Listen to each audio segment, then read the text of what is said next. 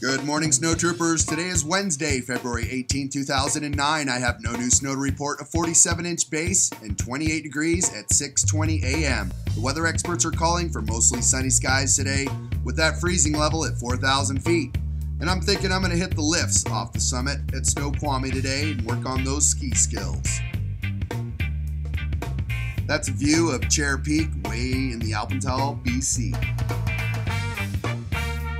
This next clip of video coming up, my bro Dale, up in the Hope, BC area, searching for some power. Under the blanket, secluded from the real, produce emotions are all that you can feel.